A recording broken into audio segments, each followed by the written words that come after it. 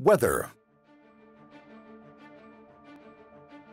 The Weather Infotainment app provides weather information for your current position, favorite cities, as well as for the route between your starting point and your selected destination.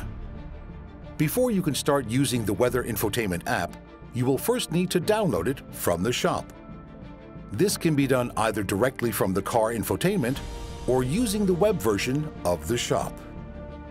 In the main menu, select the Shop tile. Then click on Weather and go to Order. Finally, accept the terms and conditions and click on Order and Install. When you have downloaded the weather app from the shop, you can see the tile in the main menu. Click on the Weather tile to open the app. Now you can see the up-to-date weather forecast for your current position.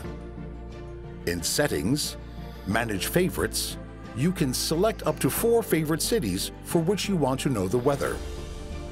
You can add a new location by clicking on Add, filling in the country and city or postcode. If, for some reason, you want to know what the weather is like, for example, in London, you can find the desired location by clicking on Search Location and again, filling in the country and city or postcode.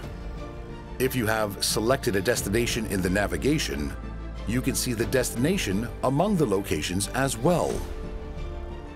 You can switch between the forecast for the next 24 hours, 3 days, and Detail using the icons on the bottom bar.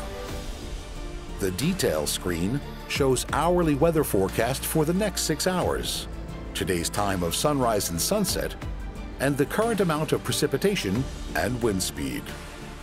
By clicking on Route, you can display the weather forecast not only for your desired destination, but also for the selected stopovers.